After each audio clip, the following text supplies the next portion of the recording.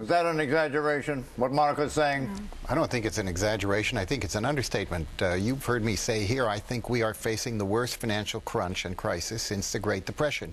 You have the entire banking system now that is virtually frozen, and there are not just a subprime mortgage thing. There are other things called credit default swaps where they're going to lose as much money, $250 billion on. The banks are frozen. They're not making loans because they have such huge debts that they have to take onto their balance sheets, and nobody knows how to deal with that because you have two bubbles that have burst at the same time. The housing bubble, which has collapsed in this country, the first time since the Great Depression that housing values have gone down for a year since the Depression, and it's going to go down even more next year. The credit crunch, you've just exploded the whole credit system in this country. We were way over-leveraged. The banking system was over-leveraged. People didn't even know about it. The bankers didn't know about it. They didn't assess the risk. Now that risk is piling in, and everybody's going to pay the price.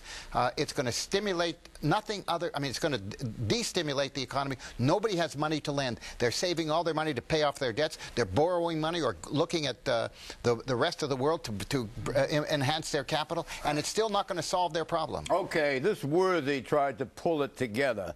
Why is the economy tanking?